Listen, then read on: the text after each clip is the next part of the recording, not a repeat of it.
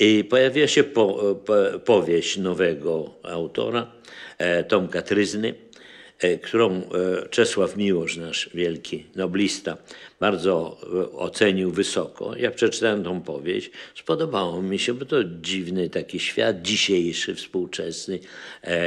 Bohaterką jest taka dziewczynka z nizin, jakby się dawniej powiedziało, która chce się wydźwignąć, bo ma te bogate koleżanki i chce w jakiś sposób wejść w świat.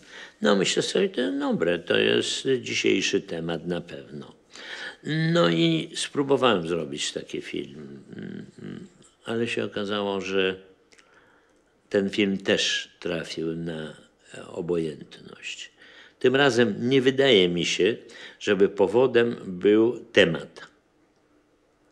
Temat był wybrany dobrze, tylko myślę, że realizacja taka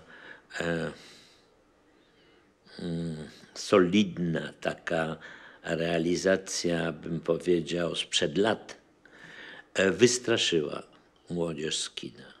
To było za poważnie, w cudzysłowie, zrobione jak na to, czego oni by od takiego tematu oczekiwali. Prawdopodobnie powinno być zrobione w innym, może po prostu powinien był to robić ktoś z młodych reżyserów.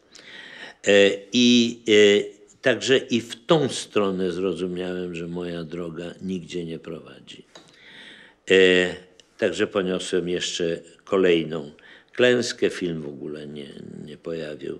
Pojawił się gdzieś tam, próbował znaleźć swoje miejsce. Gdzieś, myślę, że jeszcze najbardziej się spodobał w Japonii. Dlatego, że tam wiele moich filmów zostało pokazanych. Jest krąg ludzi, którzy interesują się europejskim kinem, którzy znają moje nazwisko. I myślę, że tam jeszcze znalazłem najwięcej widzów dla tego filmu.